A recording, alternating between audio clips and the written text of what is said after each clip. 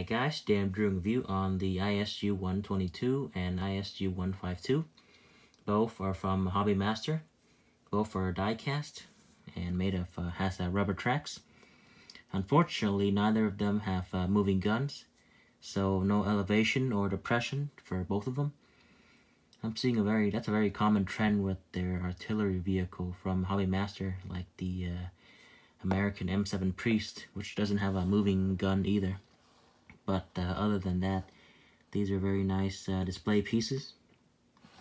They both come with display bases, but no acrylic covers.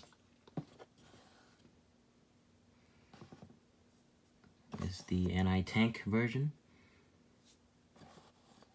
Very nice detailing, like always, from Hobby Master. Just wish the main gun could elevate and depress.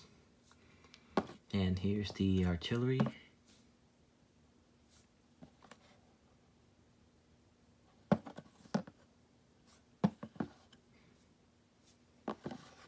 The price for making these must have went up when they came out with these. That's probably why there was no, they cut back on the elevation and depression for the guns.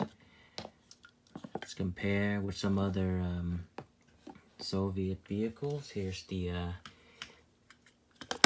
SU-122 and the SU-100. This one's from Unimax, and this one's from Dragon Armor.